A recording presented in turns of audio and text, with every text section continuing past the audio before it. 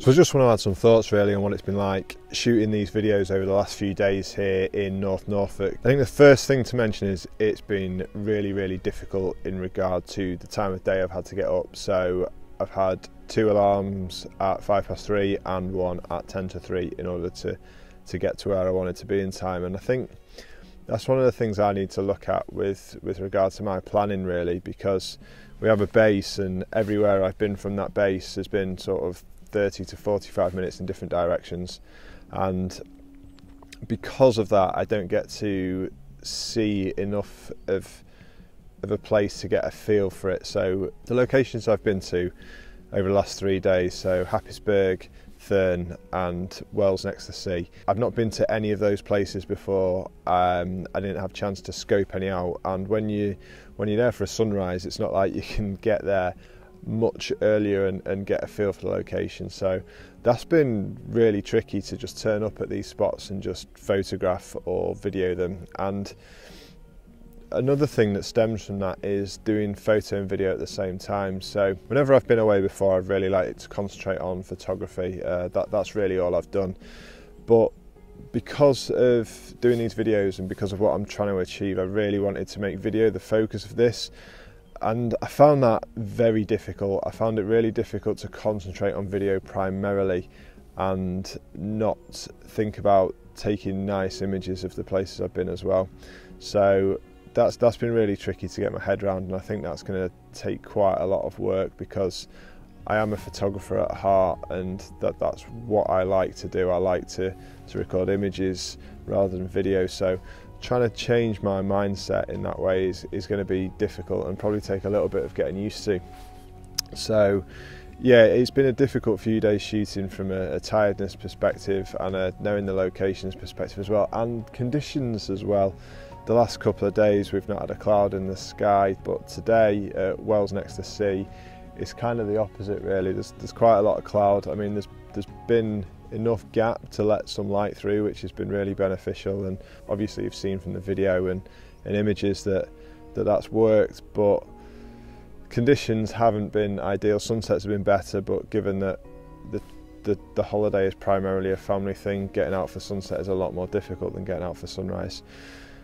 With regards to shooting, I feel like the vastness of Norfolk really lends itself well to the drone footage, so most of the stuff I've got has been from the drone. I've concentrated primarily on that, because not only do you get a better sense of the expanse of the location with the drone stuff, but I think you can also use it to capture more viewpoints in less time. Some people might think that's lazy, but realistically the good light and the good conditions don't last very long, so you need to be able to move really quickly, and you can't move any quicker than a drone. So I think the drone's been really useful, and I don't think the video would have been anywhere near the same without it. Just the static images from the camera would have taken me a lot longer to do, and I don't think the footage would have been as compelling. So the drones really really enabled this to kind of take shape in the way that I wanted. I don't think it's perfect. I think there's a lot of way to go in this series. I need a name for a start, but it is something I want to continue with. It's an idea that's kind of been brewing around in my head for a while now. Had a bit of a chat with some friends about it, and I think adding this bit at the end was my friend Paul's idea, a bit like Planet Earth, and explain the shot. It's nothing like Planet Earth, but the same concept, where I talk through what I've done in the video at the end and try and let some of the footage speak for itself a little bit early on. That's been the idea behind them. Hopefully I'll be able to continue with them, but I might need a bit of a rethink on how they're structured. I think I'm very wary of them not being as long as I want, but you just need that time in a location, and when you're, like I say, on a family holiday, it's difficult to achieve.